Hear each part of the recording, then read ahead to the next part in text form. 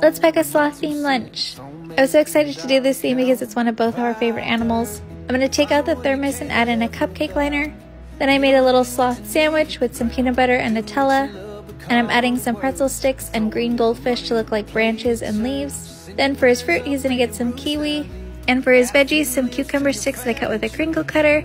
This little container has some ranch in it. Then I made a little sloth food pick and I'm going to add that in there.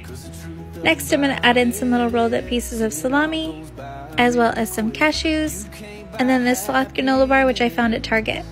But I'm just going to add in a little food pick for his kiwi, and then I'll close up his Omi box.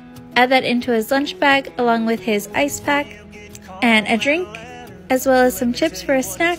Then as a treat for him and his friends, I'm going to send some little Valentine's Hershey bars. And his note today says, "I love hanging with you," and a hand sanitizer. Thanks so much for watching. Let me know what theme I should try next, and I hope you all have an amazing day.